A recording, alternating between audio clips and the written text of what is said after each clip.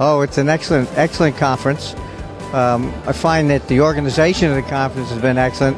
And what's very interesting is, of course, that it brings together people from around the world, pharmacists from around the world, to share our ideas for future pharmacy practice and how we can improve patient care. Well, what I spoke to about today was expanding what I work for the health system pharmacist, and about 3-4 years ago we came up with a concept for a new practice model for pharmacists in hospitals. And so I was giving the attendees at this conference an update on our progress over the past 3 years. Well, of course, we ran out of time because we had so many questions, so I think the interaction was very, very good. Well, it's one of the few conferences we have in the world where we can bring pharmacists together from around the world.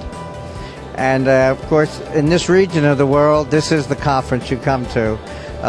And we have great ideas about patient care and great ideas for pharmacy practice in all the different countries. And our ability to share these, no one has all the answers. And we can help one another towards educating one another. We're all citizens of the world. And so our focus is sure on our own populations, our own patients, our own countries. But we are citizens of the world. And so world health is important to us as well, and should be.